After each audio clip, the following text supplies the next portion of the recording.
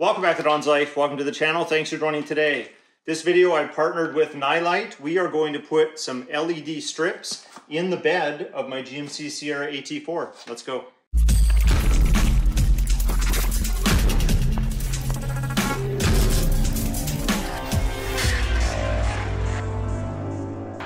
So let's have a closer look at what comes in the box. So I ordered the 3-piece, so mine's going to have 3 strands. There's 90 LEDs per strip for a total of 270 lights. So let's have a look at those first. We got 2 strands in here.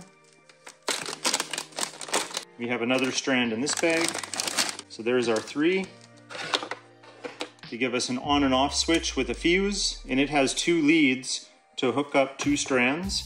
And then on the other end of the strand, you can actually daisy chain them together. We have an extension cable here so we can reach our power source if we need to. And we have a little bag of hardware to keep all our cable management and mounting in order. Can't forget the instruction manual. Now these are supposed to be pretty flexible and well sealed. They have an IP67 waterproof rating, so for some snow, light rain, they should be good and not harmed. But because we're putting them inside the bed rails and I have a box cover, I'm really not that worried. And then we have the adhesive backing all the way along. So we just got to determine how we're going to stick it. We've also got little plastic brackets with screws that we can also drill into the box if we want to secure it extra firm in some areas. But let's plan out the install and see what we got. One of the drawbacks of working inside is I don't have a lot of room for a long truck. Make sure we're not going to scratch anything.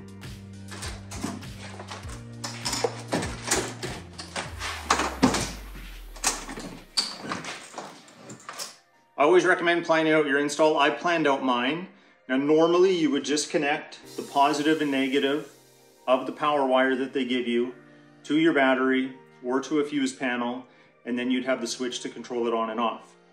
I want to do mine a little more complicated because that's just my style, but I want it to work with the cargo lights that I already have, which are back here. So I'm going to tap in with 2 wires, the positive and the negative, onto the existing lights.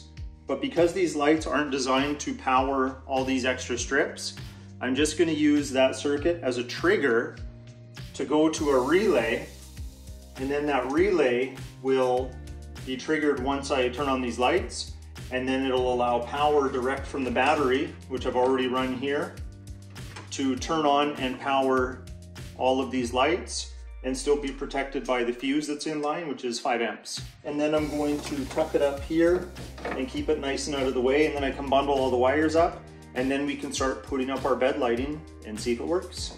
Now for me to gain access to the back of the built-in LED, I need to take out the tail light. It's just using a T15 Torx screwdriver, and there's just a couple screws.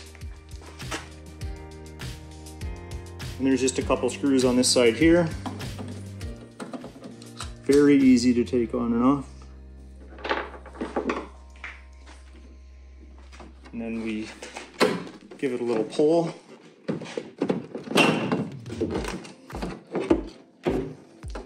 Unclip the wire at the bottom. And then we have to unclip the wire on the back of the LED. We just want to pull this tab back. And then we should be able to squeeze and pull off. Now let's figure out which one is our live circuit. So I got the ground on, the lights are on. Pretty sure it's the blue wire. Just gotta find a good ground. There we go. So now that we know this is a viable power source, we're going to fish this through the side of the box as best we can and hopefully pull it out of that hole up at the front. Actually, we lucked out. I was starting to figure out how I was going to do this without taking out the wheel well liner.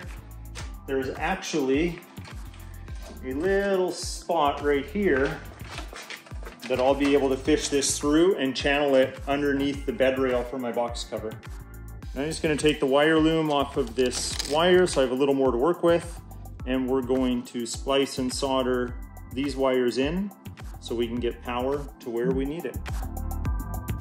I went ahead and I've taken the sheathing off of the wires for the power and the ground, And I've also changed the length to the power and the ground wires here. So once I connect them, solder them in place, when I wrap this up and then put it back in the wire loom, there's no way they can short out on each other.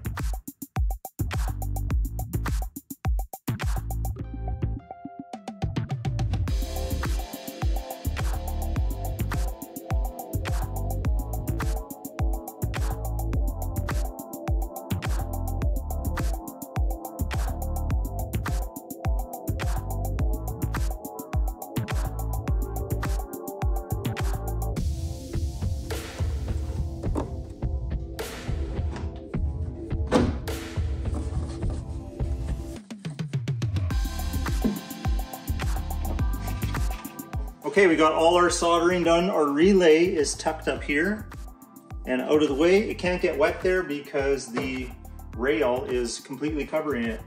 So now that brings us to our harness. Our switch is in the on position. I'm gonna hit the unlock button, which will allow all my cargo lights to turn on, including these. Most people don't have it on the unlock button, but I do because I did a different mod in a different video. So when I hit unlock, these should all come on, and these cargo lights as well, and the one up there. So let's hit unlock. Ta-da, they work. You can see all my extra lighting that's on as well. Now let's try the cargo light switch and see if they come on, not just using the button.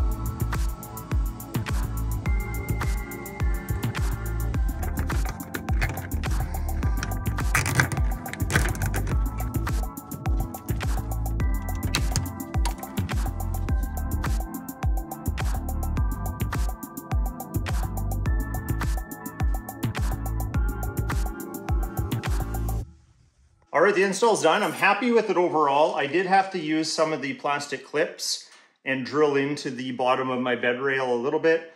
You might not have to do that. Every vehicle is going to be a little bit different. So the sides are pretty much perfect, but the front was about this much too long. So in that front corner, the adhesive had to come up a little bit and go over a little piece of the framing for the box cover. Not a big deal. It just means it comes down a little bit so the light's not perfectly straight. You probably can't tell, but let's have a peek inside the box. So come on over. I'll open this up and turn them on. Look at all that light. I think it looks pretty good. I'm actually quite impressed. The only downside is you can see how dirty the inside of my box is. So let's take it outside into the dark. It's super cold outside, so I'm just gonna get a winter coat, pull it out, and let you see some night shots.